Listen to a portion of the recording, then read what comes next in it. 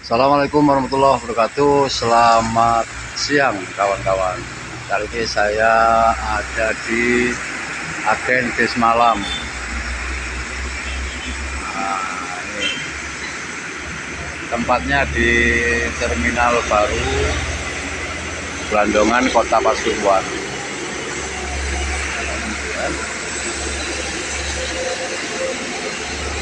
Dan tentunya kali ini saya infokan untuk Anda ya yang mau memaketkan barang lewat jasa bis cepat ya, bis malam. Ini juga bisa Anda hubungi di nomor ini, ada ini nomornya ya. Jadi info ini mudah-mudahan bermanfaat bagi Anda yang masih bingung mau maketkan barang atau dagangannya untuk pesanan ke Jakarta, Bogor, Madura, Bali, Sumatera. Nah, ini bisa lewat ini, agen bis malam yang ada di depan saya ini kawan. Ini saya berada di kantornya ini, lagi nunggu teman saya yang salah satu petugas untuk pengurusan paket kiriman ke Jakarta dan ke Bogor. Nah, kali ini ada dua peti. Ini isinya durian kasmin dan durian lokal, ada durian merica. Ini yang bawah ini kiriman ke Pak Dani yang ada di Bogor. Untuk yang atas ini kiriman untuk Pak Dani, dia di Bogor. Ini yang ke Jakarta Selatan. Ini untuk Bapak Nimin yang di atas ini. Jadi mungkin untuk Pak Dani dan Pak Nimin kebetulan lagi stay tune nonton video ini. Ini sudah siap kirimannya dan sore hari ini akan berangkat jam 3 sore. Ini sudah jam 2 kurang 5 menit di tempat ekspedisi atau bis malam, bis cepat ya. Ini di terminal baru Blandongan, Kota Pasuruan. Oke kawan-kawan,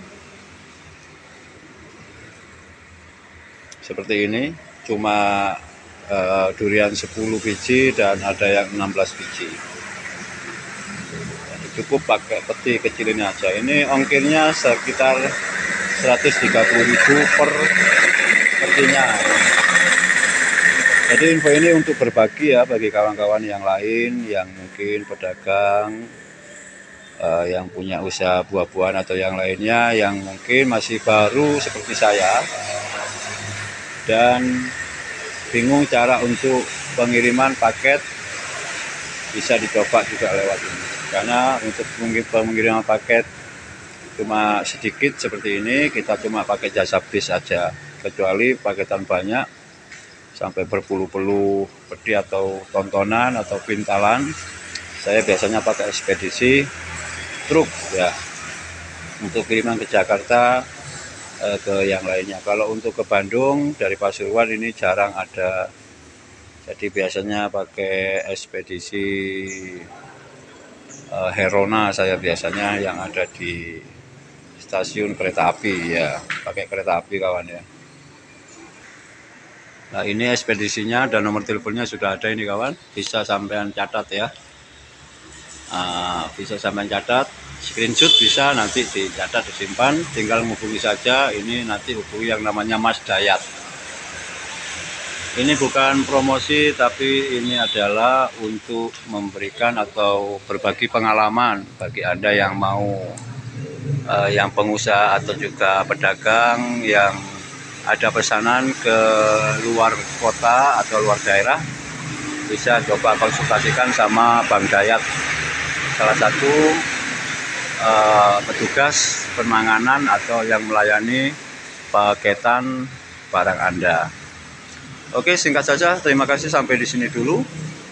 Ini Mas Dayatnya sebentar lagi sudah nyampe, sudah saya telepon, dan nanti akan diberikan resi untuk pengirimannya. Terima kasih, sampai jumpa lagi. Semoga info ini memberikan jalan untuk Anda yang masih bingung untuk pengiriman paket ekspedisi untuk pengiriman ke luar daerah atau luar kota. Terima kasih. Wassalamualaikum warahmatullahi wabarakatuh.